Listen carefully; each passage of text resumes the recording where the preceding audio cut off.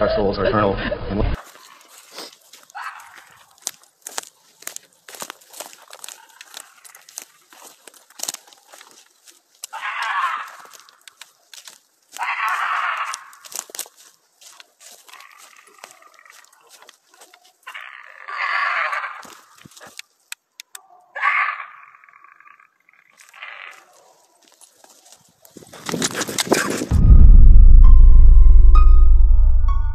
What is this mysterious object on the side of the road?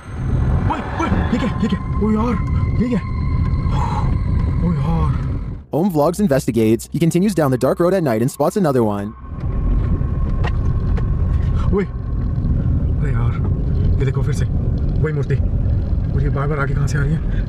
Then they spot a third figure.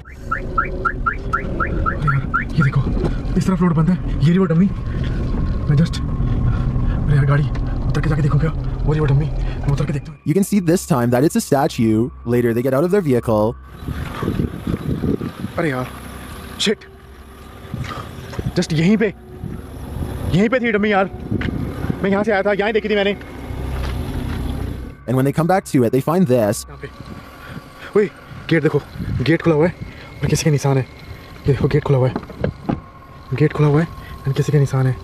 ये उंगलियों के निशान भी. Did one of those creepy statues enter his car? It sure looks like it to me. Maybe it needed an Uber, but if I'm being honest, you couldn't pay me enough to have a possessed half-body statue as a passenger.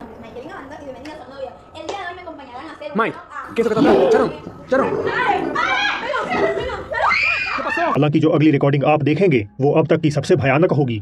Footage में दो में से एक झूला तेजी से movement कर रहा है, जबकि बिल्कुल उनकी दाहिनी तरफ एक औरत की सफेद एपैरिशन मोशनलेस बैठी हुई है।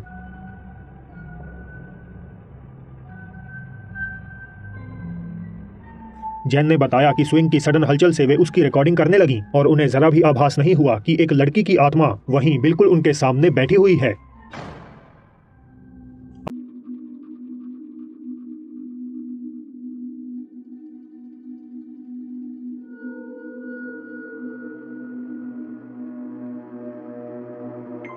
देखा जा सकता है कि एक फिगर ग्लास डोर को अप्रोच करती है, मगर जैसे ही दरवाजा खुलकर सब कुछ रिवील होता है तो वहां हमें कोई भी नजर नहीं आता। व्यूअर्स की ओपिनियन इस घटना पर साफ है कि ये उसी मरी हुई लड़की का भूत है जो हर रात इसी समय अपने मरने की प्रक्रिया को बार बार दोहरा रही है। चलकर पहाड़ पर इससे भी ऊपर बनी एक दूसरी बिल्डिंग में एंटर हो जाते हैं। थोड़ी देर इधर उधर जांच करने के बाद अचानक से इहैब की नजर एक ऐसी चीज पर पड़ जाती है जिससे उनके शरीर का एक एक रोंगटा खड़ा हो जाता है।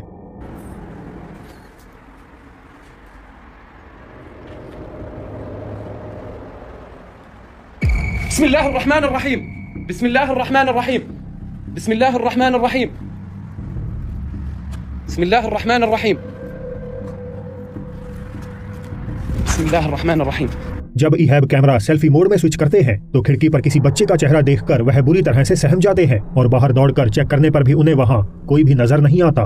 खौफनाक बात यह है कि पहाड़ पर कोई भी इंसान नहीं रहता, तो ये बच्चा आखिर यहाँ क्या कर रहा है?